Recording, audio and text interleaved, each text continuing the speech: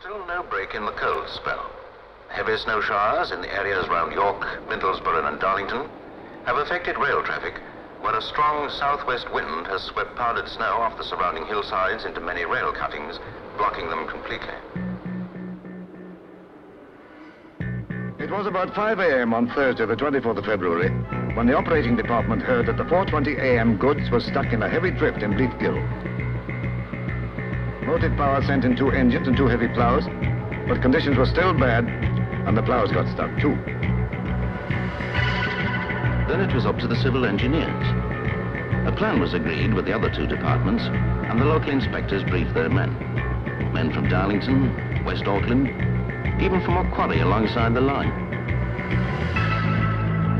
Well, we dug the plows out after a struggle and started all over again. Motive power ran the plows up and down to get one line clear. Then we could start thinking about the stuck train.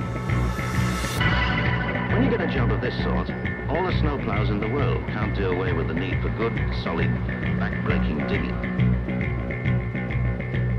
Digging went on throughout the night by the light of the silvery moon. Helped out by pressure lamps, of course. Driving an engine's one thing. Blinding a plow into a drift is another. When you get a cab full of snow and steam and smoke and spume, so you just have to keep going. The train was reached at about 3 p.m. on the Monday, 4 days after it was first stranded. With a 40-mile-an-hour wind blowing powdered snow back into your face, you'd think the language would be enough to bring in a general thaw. But language wasn't enough to thaw this engine out. Even when the drift snow is cleared, every joint, every valve and piston is a solid block of ice. So is the boiler by this time. We just thaw out all the moving parts with cotton weight soaked in paraffin. It looks a bit crude. It is.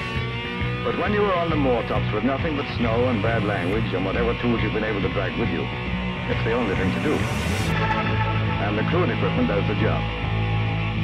It's still touch and go whether she'll move or not. But we brought a couple of engines with us, so we hitch her up and have a go. Until at last they're all out.